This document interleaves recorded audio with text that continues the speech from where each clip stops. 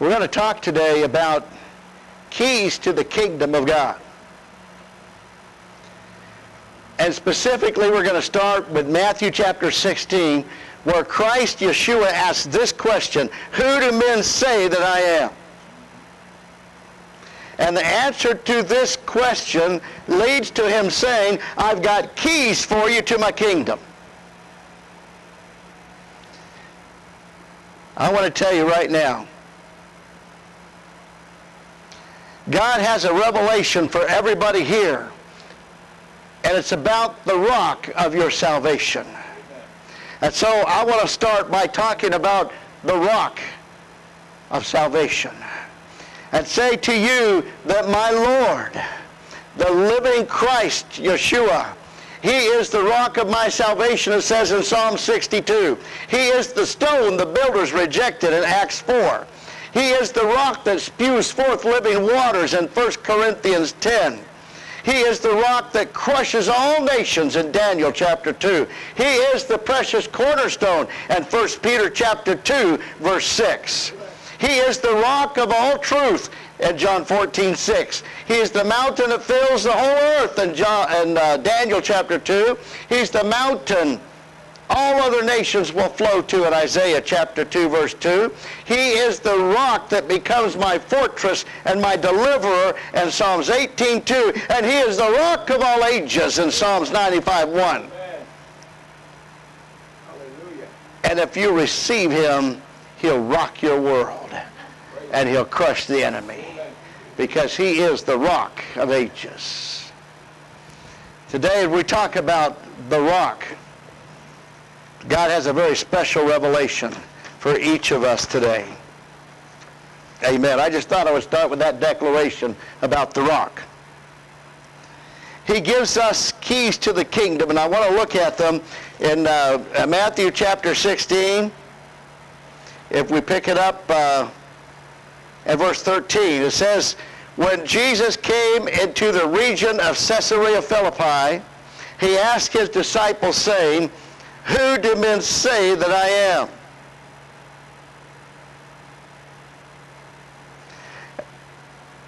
And so they said, some say John the Baptist, some say Elijah, others say Jeremiah or one of the prophets."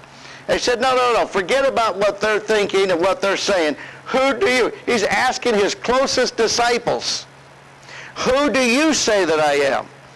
And Simon Peter spoke up, and he said, "You are the Christ, the Son of the living God."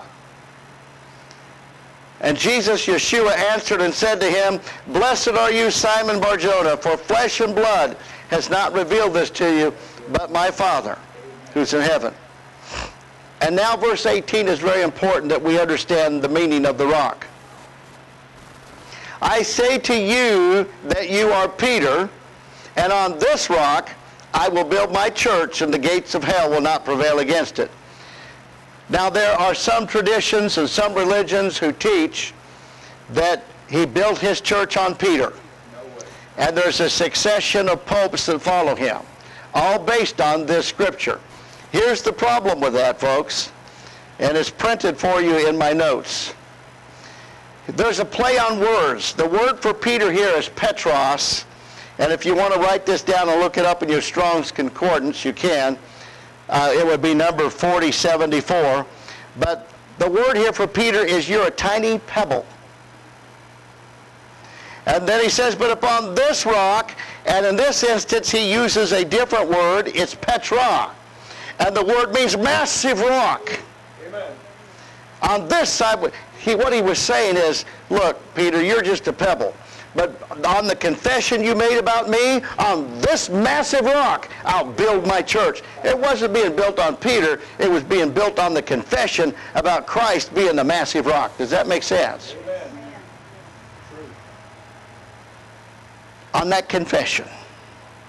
And then I want you to go on to verse 19. After the confession, he says, "I will give you the keys of the kingdom of heaven, and whatever you bind on earth will be bound in heaven, and whatever you loose on earth will be loosed on earth." So he's giving them the keys to the kingdom, and the way that the keys to the kingdom operate has to do with something with binding and loosing. Now we've got to pause on this because this is of tremendous importance. If I give Homer a Cadillac and tell him after church you can drive it home, here's a brochure on the Cadillac. It goes this amount of miles per hour. It's got a new glide transmission. It does all these things. It's a marvel. It's an amazing car. All the comfort of a Cadillac. You can know all about that baby. But if you don't have the keys and know how to get into it, you're not going anywhere in that Cadillac. You know what? The same thing is true about the kingdom of God. We can know about all of the dynamics of the kingdom. And we're good at doing this. If you go to theological school, I've been to a number of theology schools. You spend a lot of time dissecting things and taking theology apart and studying the history of theology. But if you don't know how to use it, what good are you? Somebody said, there's some guys that graduate in these schools and they're so heavenly minded they're no earthly good. We need to know how to use the keys of the kingdom, is my point. Amen. And the keys of the kingdom operate on the basis of binding and loosing. Well, what do those words mean and how do you use them? So I'm going to go into the Hebrew because when Christ was here using these terms, he was not using Greek or English, he was using Hebrew. And so what's happened is in the translation, we've missed the real meaning of these words. So even if you don't know the Hebrew letters, it's okay. But I've included them because some of y'all do. And so the word for binding is asar. And it is, you read from right to left. So you have the aleph, shmik, and the resh. What does that mean? The Father supports the highest person is what it means. But the meaning of it in general is to forbid. So the terminology to bind is not a good translation. Everything has to do with covenant in terms of God's kingdom. And so what he's really saying here, I'm giving you authority to forbid anything that hinders covenant in the lives of my people. Wow. You're dealing with fear. And the enemy is biting you in fear. And God says, I've given you authority to help people who are bound in fear. And so you get to speak to that fear and say, fear, I forbid you to operate in Homer's life. Amen. I've got the keys to speak that. And I release perfect love in his life that casts out fear, and that he'll be free from that fear. Because God loves him. And I'm declaring to him that God loves him, and so fear can't remain. When you understand, it's beautiful. Now, some people think that binding and loosing is just primarily to do with the devil. But it's much bigger than that. You can do the binding and loosing thing with the devil, but really it's for the person. And so I'll give you some examples of that. Now, the word loose here is amazing. Amazing. It means to allow. And again, it has to do with covenant. But look, I want you to look at these Hebrew letters, and I'm going to tell you what they mean. To declare the covenant work of the highest person. To loose somebody is to declare the covenant work on the cross of what the highest person did, which is the greatest demonstration of the love of God on earth. Today, people in various churches are interested in signs and wonders and miracles. You don't get them by focusing on, I wish I had a miracle. You're going to see signs and wonders and miracles when you learn how to do this. You learn how to loose somebody so that they understand the love of God for them to set them free in covenant love. And in his plan, you'll get a miracle.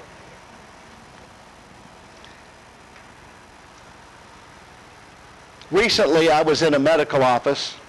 Maybe somebody could bring me some water. I won't choke up here. Recently I was in a medical office and I was talking to somebody about God's desire for us to walk in love. And how that when we live with pain of the past, we're living as victims of the past, and God has not called us to live as victims of the past, but to live in the freedom of His love. Hallelujah. Wow. Yes. And this lady told me, she said, you know, I was raised in a home where I could never do anything right. Little sister came along, she got all the attention.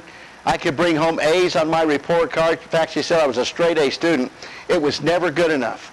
I felt criticized to the point where I just decided I had to try harder and try to earn and deserve my mother's love and recognition. And she said I never got it. But what happens is, when you do this kind of stuff early in life, it becomes a part of your coping as an adult. She believed a lie. She wasn't good enough of love to be loved and affirmed and cherished. She needed to earn and strive for that acceptance. She made a vow, and the vows we make keep those cycles in place. And so now as an adult, she's walking on eggshells in everything she does, thinking, what will people think of me? Maybe it's not good enough. I'll have to try harder or people won't accept me. Where'd she learn that? She learned that from her mother. Okay? So that's a type of stronghold or bondage in the mind. That's where strongholds are. They're in the mind. So what does she need? She needs to know about, first of all, fear needs to be forbidden. And love needs to be released so that she can understand that God can free her from this past and He loves her and she can go free in that love. Where's the greatest demonstration of love in the universe? It's at the cross. I walked her in prayer with her mother to the cross.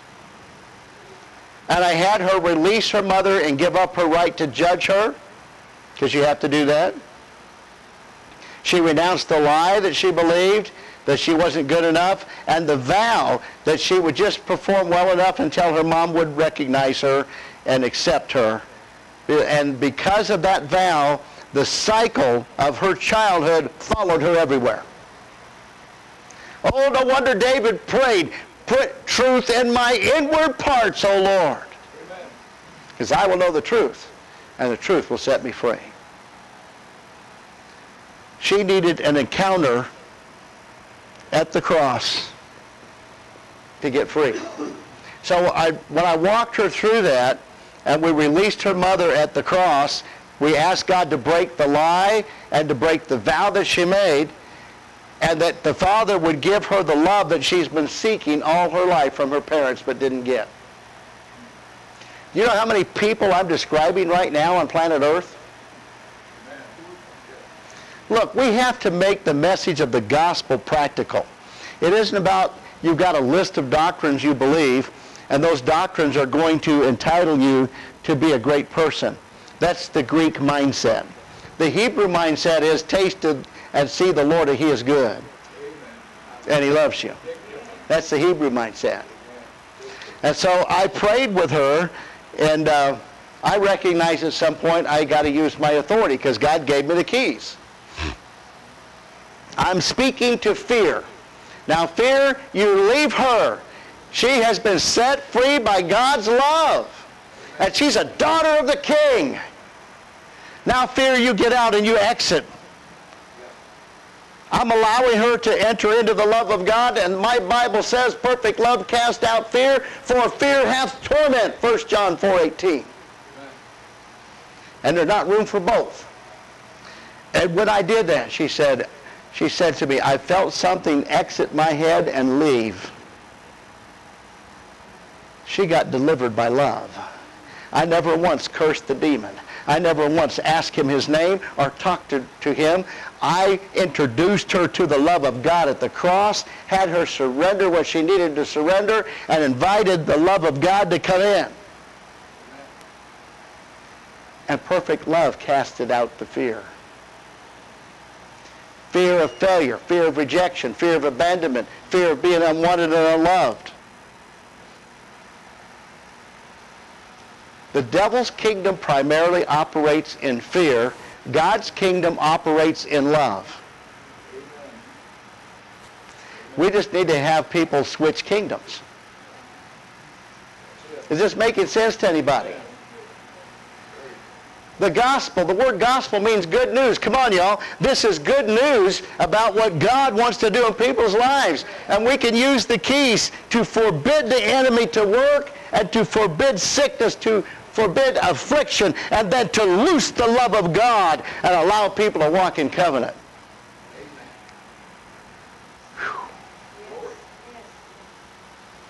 When you're walking in covenant with him, he takes you out of where you have been. The Bible says in Psalms 91, he will rescue your feet from the snare of the fowler. And then it says in another passage in Psalms 41, I will set your feet on a solid rock and put a new song in your heart. You know what's so interesting about this encounter? I'm in a medical office. People are occasionally coming and going. We had a 10-minute break where nobody came in the room because God protected the time. And in 10 minutes, she got set free from a lifetime of bondage.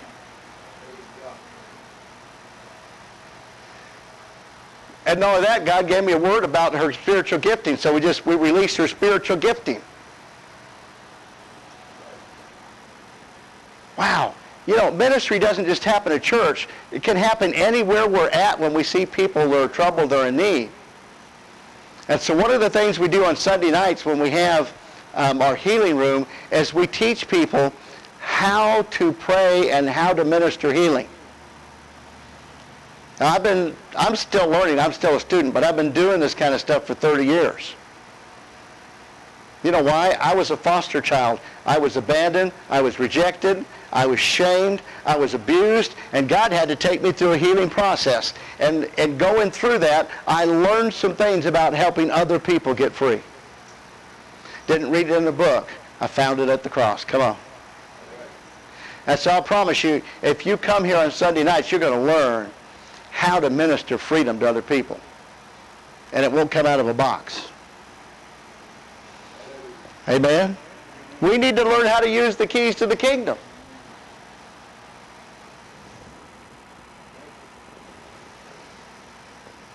One of the tremendous keys to the kingdom is the power of blessing. This is not on the script. Do you know that blessings are greater than curses? That's good news.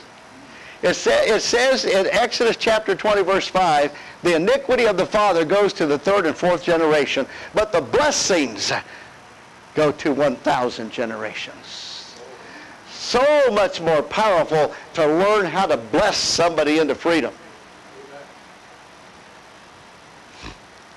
When I was ministering in my office, because I've taught Margie how to give a mother's blessing, and I said to the lady I was praying with, I said, I wish my wife was here, because if she was here, she'd bless you.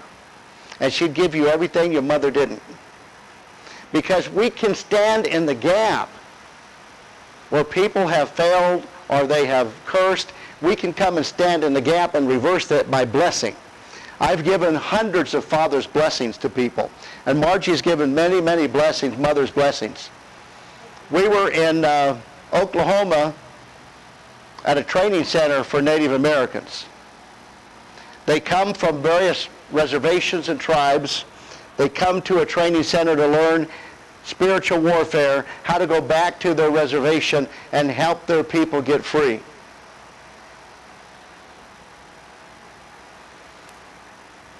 I had no clue of the pain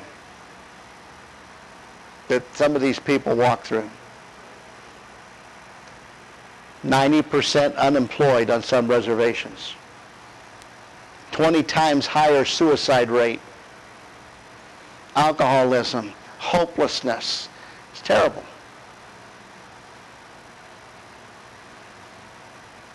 And so they actually asked me to come and teach about standing with Israel and the importance of what it means to be in covenant. But you know me, I couldn't help but talk about the love of God. So I opened up the session by saying, hey, you know, we're going to talk about praying for Israel and the Hebrew, what it means to be in covenant. But, you know, I just got to tell you before we do that, there's a word you need to know. It's ha-hava. And ha-hava means love in Hebrew. And it means the Father's heart is declared here or lifted up here. See, love in the Greek is about your needs and your wants and having everything me met. In Hebrew, the word for love is just come into covenant with the Father and be one with Him. And as you're lifted up in oneness in His heart, everything else in your life will align with His heart, align with Him, and you'll come free. Hallelujah. And people started crying all over the room. And I went, God, I'm not quite ready for ministry yet. I mean, I just started, you know. But there was such a wound there, a father wound. Abuse from their fathers, abandonment from their fathers. That I touched the pain of an entire nation of people. And so at the end of that, we have people walk their dads to the cross when we're going to give the Father's blessing and forgive them and release them. And then I speak a blessing. And then people were saying, well, wait a minute, my mother, you know, she wasn't good to me and wasn't there either. And so Margie then would have the mother's blessing over here. And we spent like an hour just praying with people who were coming up to leave stuff at the cross and get free from the wounds and get restored in the Father's love. There's such a, I've prayed for men in their 90s and had them weep and giving them the Father's blessing that they were robbed from. You're never too old to get a Father's blessing.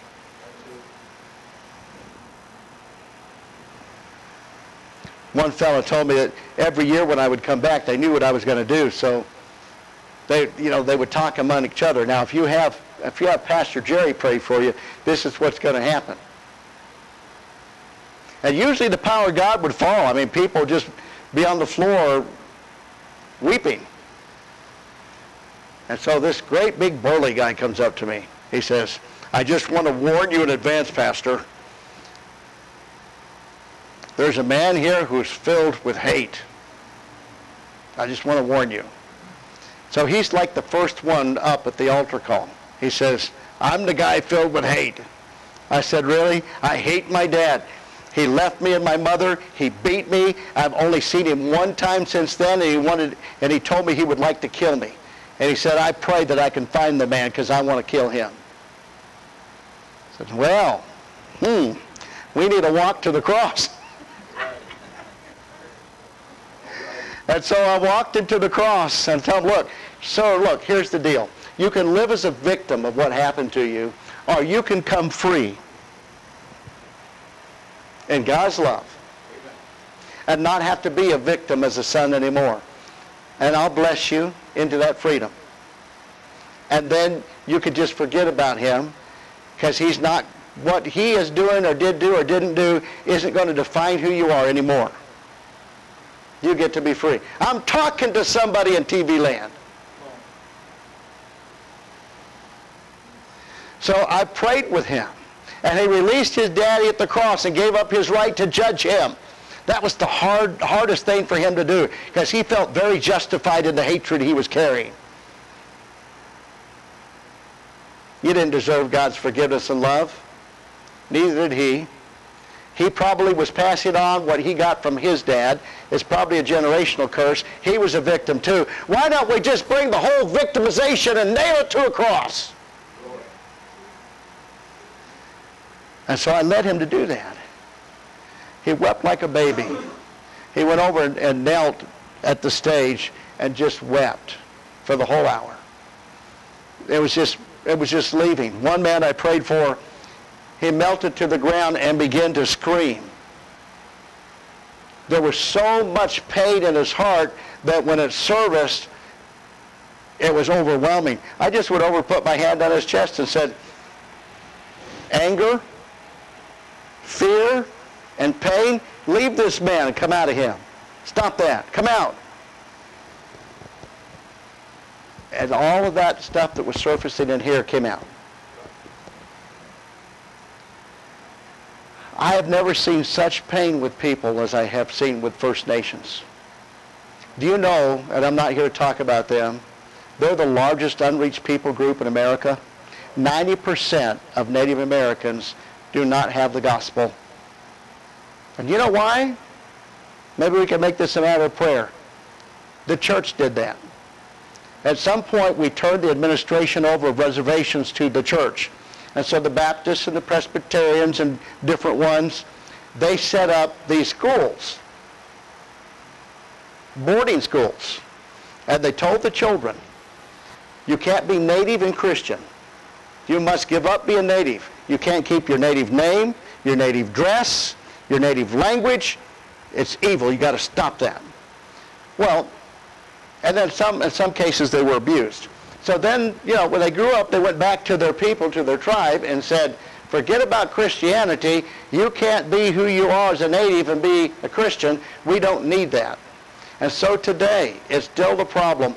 When you talk to First Nations people, and you want to talk to them about Jesus, they will say to you, well, you can't be native and be a Christian too. And so we've decided we're going to be native. The church built walls against the whole people group. It's time that we pray for them, and some of us go out there and talk to them about the love of God that receives a person where they are, who they are.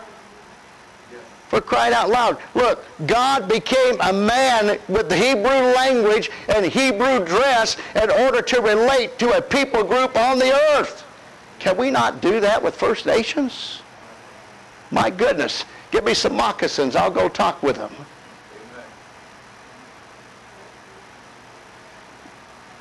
We do this, and by the way, in other nations. We teach, about going into a culture and honoring the culture. First Nations are a people of honor. And so one of the things that the church has to do is to figure out how to honor them and who they are, and then bring what the church has. But this is all the power of blessing. To bless people into life. To forbid the work of the enemy. And to loose the work of the cross. And to loose the love of God in the people's lives. To declare the covenant work of the highest person is what it means to loose. And you get that from the Hebrew. We're hoping, by the way, that we're going to film now as we go through each letter of the Hebrew alphabet and what they mean. And then we're going to have it posted on our website. So beginning next week, we're going to start filming the 22 letters of the alphabet and posting them so that people can learn how to unlock some of the truths that are in the Bible, because they were given with that language. That's the Bible language, Old and New Testament. And you don't have to master, another language. I struggle with English, but I learned some tools that can help me. I've got this little sheet that gives me the letters of the alphabet and the word pictures. There's a word picture that goes with every letter and how they work. And now I stick that in my Bible. I can go, okay, what does that mean? Yeah. Shalom. Peace is what it's translated in. Christ sent his disciples out in Luke chapter 10 and said, I want you to speak peace over all the homes in every village, not some. Every village I will go in. You must go speak peace over all those homes and then heal them. Only he wasn't saying peace. In Hebrew, the word is shalom. It means something far different than peace, and we lose it in translation. And so here's what it means. Shalom, the SH, fire that consumes. The El Lamed, authority, the mem, chaos. Put those three word pictures together and here's what you have. Fire that consumes whatever has authority over your chaos. And when you consume what has authority over it, you get free from it. Does sickness cause chaos inside a person's body? That's why he said to them, go speak shalom, release my fire, because I am an all-consuming fire. Release my fire over those families and take out what is causing and troubling them, what has authority, and then you may go pray for them and watch them get healed and restored. So shalom is not a greeting, it's a weapon. And it's part of using the keys of the kingdom. But it got lost in translation. On our day here, when I say Shabbat Shalom to somebody, Shabbat means fire that consumes in the house of the covenant, or the house of the cross. Shabbat Shalom, Dennis. Nothing's missing, nothing's broken on God's covenant day in your life.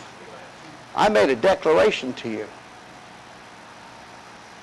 That's what Shabbat's about, is people coming into covenant, getting wholeness, getting set free in God's love, and to be blessed. It's not about the law. It's about a relationship. Do you understand the Sabbath was given 2,500 years before the law was given and before there was any Jew on earth? To all mankind as a covenant, so that we could have intimacy with him and nothing would be missing and nothing would be broken. And then the Ten Commandments came along and just said, remember the Sabbath. Why? Because it always was here. And so when people tell you, yeah, I'm going to visit that church, you know, they worship on Saturday. Oh, well, that's the law. Don't believe that. It's about a relationship. And it's about intimacy and wholeness in him. The apostles, Christ didn't change the Sabbath. The apostles didn't change the Sabbath. It was changed in 336 AD by a corrupt church in order to please a Roman emperor by the name of Constantine. Amen. At the Edict of Laodicea. That's why it says in Romans 4, there therefore remaineth the Sabbath rest for the people of God. And it says in Isaiah 66, and the new heaven and the new earth, we will come together from Sabbath to Sabbath. Amen. So if God was going to change the day, why are we going to have it in the new earth? See, the enemy wants to steal all the weapons of the church. He wants to take everything that will cause us to be able to use the keys of the kingdom to bring restoration and healing and wholeness to people, so that his kingdom can be as free as possible to destroy on earth. Well, I'm here to tell you that in this house, we're not giving him any slack or any freedom to destroy. Amen? Well, I'm glad to share with you today about the keys to the kingdom. You still don't, Homer, you still don't get to have the Cadillac. That's all right. But I'd rather have one for Yahweh. But God has some awesome keys for us to operate in his kingdom that will take us places. And you watch, God will start giving some of you divine appointments to use the tools that we talked about today, because the Holy Spirit will bring back to you when you're talking to somebody about walking them to the cross with whatever it is they got going on. That's the place. Let me just say this so that we don't forget it and we really get it. The cross is the place where the greatest demonstration of God's love and power was given. Amen. And when you bring a person there, and you release God's love to them there, you'll see signs and wonders. You'll see miracles. Do you believe it? That girl I prayed with, and something went out of her head and left her that had been oppressing her most of her life, that was a miracle. But it was the love of God that produced it. Here's another thing you could do, Billy Don. Put God on a limb. He likes it. I'm going to pray with you, And God's going to answer this prayer because the Father loves you. And so we're just going to bring this to the cross and trust him, and God's going to answer your prayer because he loves you. Now, can I give you a scripture to back that up? All right. Let's take a moment because this is so important. Romans chapter 8. Watch this now.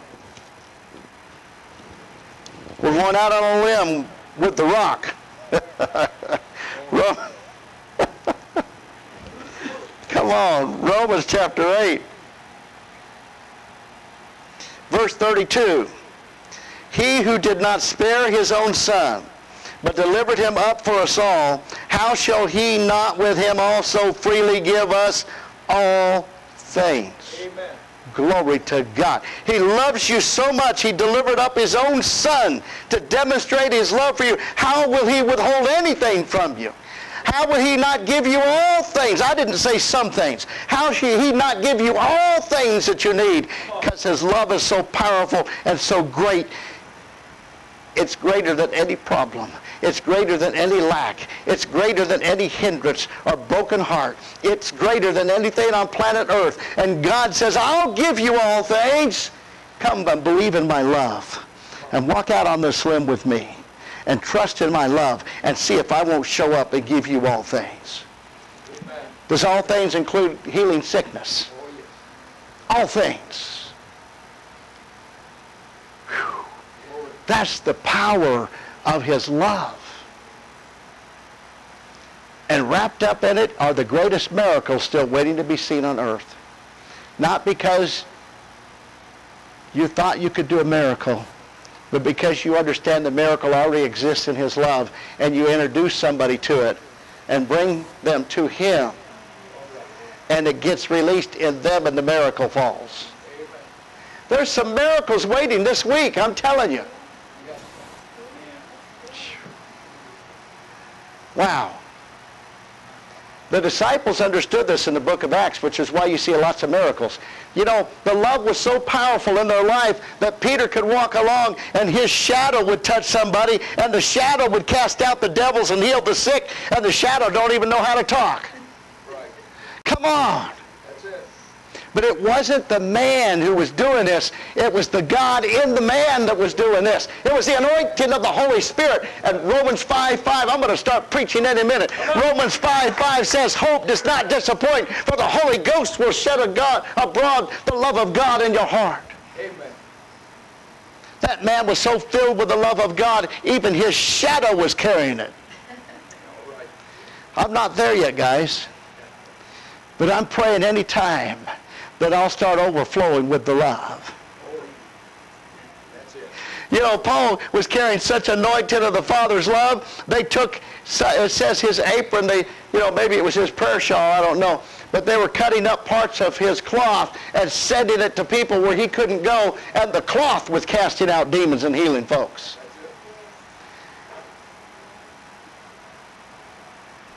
That's mind-boggling to me. A piece of material can carry the love of the Father. Oh, hallelujah. There's no excuse for us not to have an impact on this earth if we're carrying the love of God. That's it. You hear me? I'm not saying doctrine. We're carrying the love of God. We will see things happen. Amen. You hear what I'm saying? We're not talking about carrying a church name or a tradition. We're talking about carrying the essence of who God is and what he longs to give. And when we get that, we'll be operating with the keys in the kingdom. This helping anybody?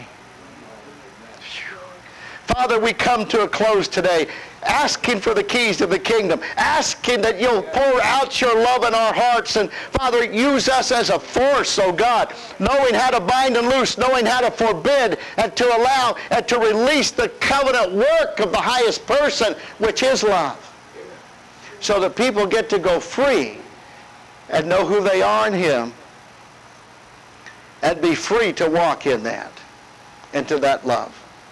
Father, bless us here today to receive all that you have, and then use us to loose others into it. all things. How shall he not give us all things when he gave his only Son to show us how much he loves us? Father, we believe your love today.